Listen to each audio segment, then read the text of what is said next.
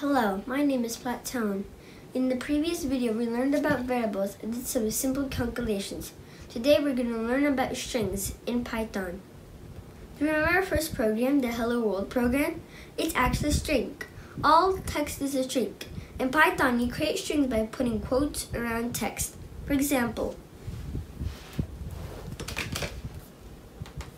mess equals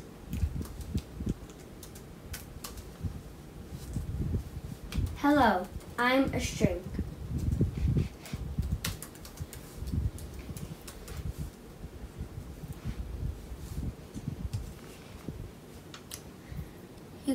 You can use the print function to see what's inside the variable mess.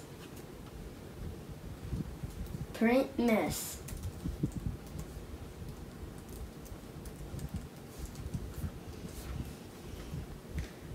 You can also create strings by using single quotes, just like this. Mess equals Holly Molly.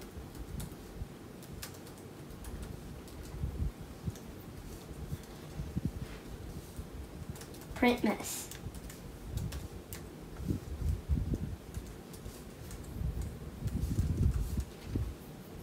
Don't forget to close your quotes.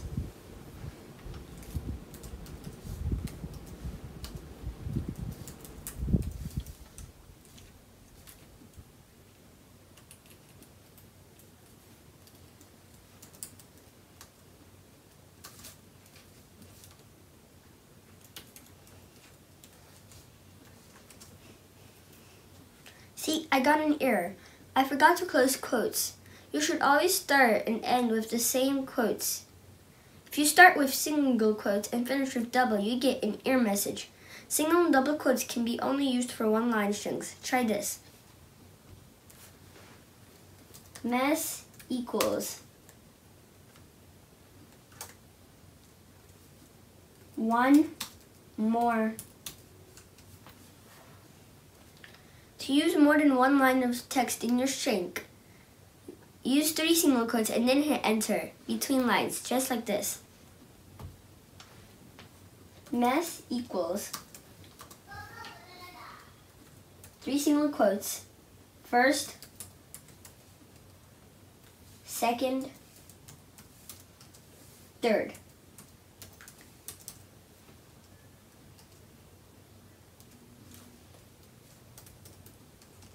Print mess.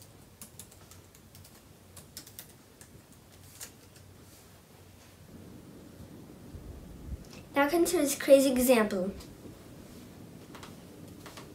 Mess equals single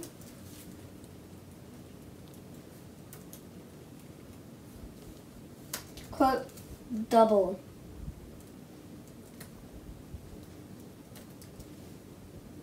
quote. There are all types of quotes meshed together. When Python sees the quotation mark after the quotes word, it thinks that the string has ended. The solution is a multiple line string.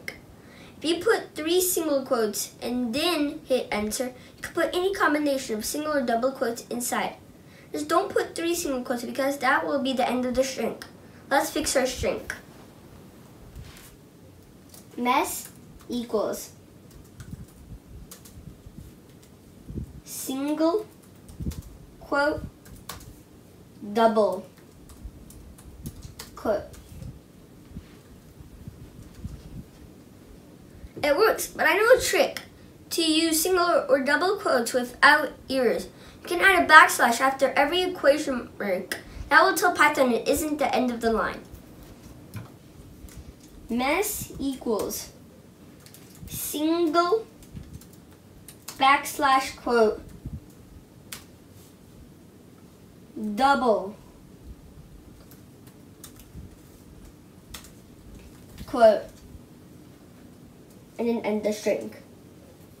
You see, no errors, but it's a little hard to read, especially when you have lots of quotes within a string. So it's better to use the multi-line strings in such situations. Now that we know how to create a string, I'll show you how to use it. You can do really cool stuff with strings. We can use %s to add value to the message. For example, let's pretend you're creating your own Pokemon Go game and you want to display how much Pokemon's player caught today. Pokes equals 100. Mess equals you caught %s Pokemons today. Outstanding.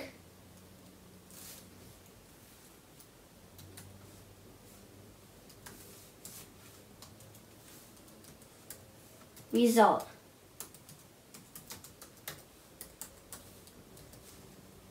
Print mess %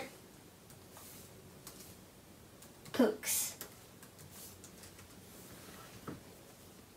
We created two variables. The first variable stores the amount of Pokemon's player caught. Second variable is a message where %s is a placeholder for number of Pokemons. On the next line, we called print message to tell Python to replace %s with the value stored in the variable Pokemons.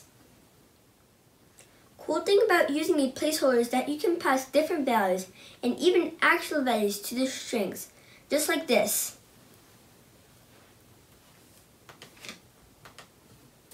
Mess equals I have %s.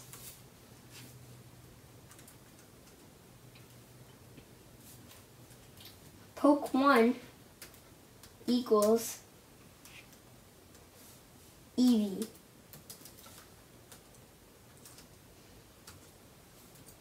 Poke2 equals Dragonite.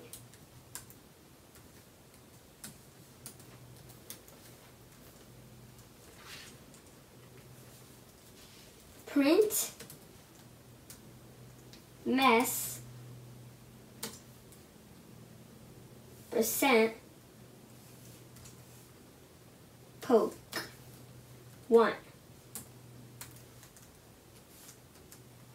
Print mess % poke 2.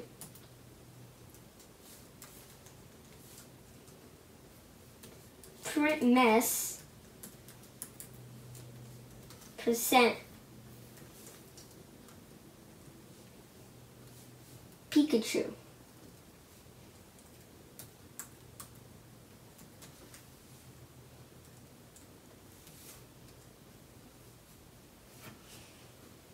Here we created three variables. The first is message. The second two stores Pokemon's name, which we use in the first two print calls. Third print call uses actual value instead of variables. You can use as many placeholders in the string as you want. For example, mess equals %s is good. %s is also good.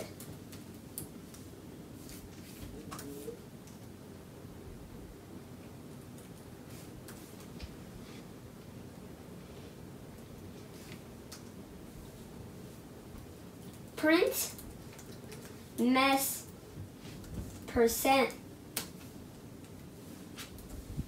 Eevee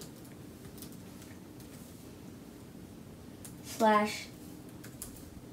Dragonite.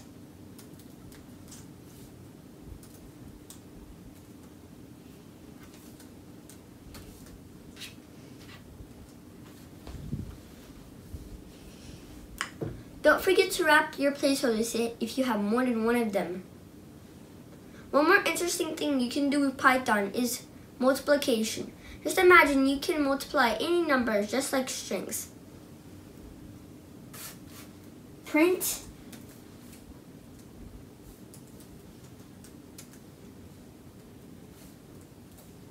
baby shark,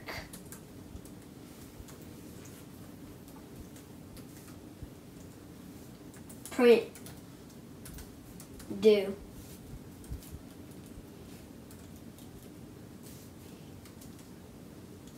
Times 6.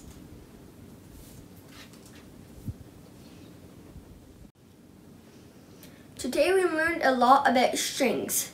Next time we will learn about lists, which are even powerful than strings. Don't forget to press the like button and subscribe so you won't miss the next exciting videos. See you, bye.